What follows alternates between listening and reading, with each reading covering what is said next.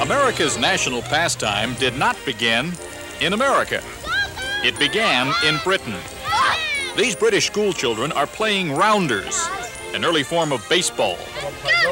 Baseball might still be rounders if it hadn't been for the legend of Abner Doubleday. Doubleday was the soldier who fired the first Union shot of the Civil War. Later, while stationed in San Francisco, he obtained the charter for that city's first cable car.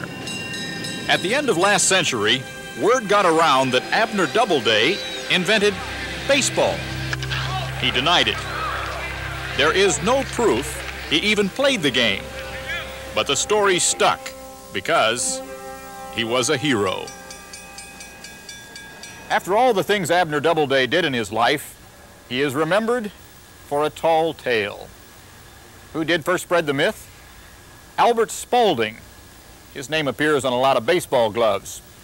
This glove is the one big difference between baseball and the British game of rounders. All right, second base, Marty. Lee Chilton lives across the bay from Doubleday's old home. Neighbors in Fremont, California call him the glove man.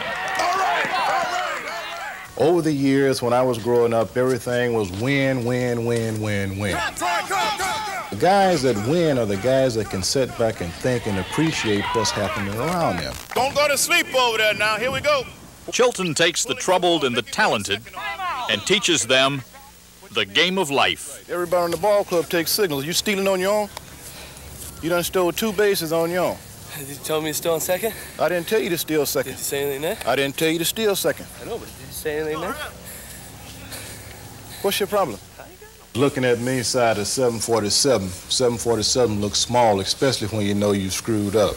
Troy Belk has the makings of a good pro ball player, but his father puts too much pressure on him. Nice and easy, nice and easy. Lee convinced Troy to go to college, found him a job to help pay for it, then enrolled him in a class of his own. That's where you hit home runs, boy. This is the Abe Lincoln School of Batting. Lee teaches baseball the old-fashioned way. Drive, drive, drive, drive. Good. After school and on weekends, Chilton's boys help him run a repair shop for gloves and lives that need polishing. Most of us are more concerned about making a good American buck as opposed to dealing with our kids. Lee insists that those he helps help others. Don't matter where you start. 4 years ago, Lee Chilton had a stroke. Glove repair, once a hobby, became therapy. I call myself hiding from these guys. I said, well, I'm going to take me a vacation. I'm going to leave. Hey, Coach, we need 100 ground balls. Hey, Coach, you going to coach this year?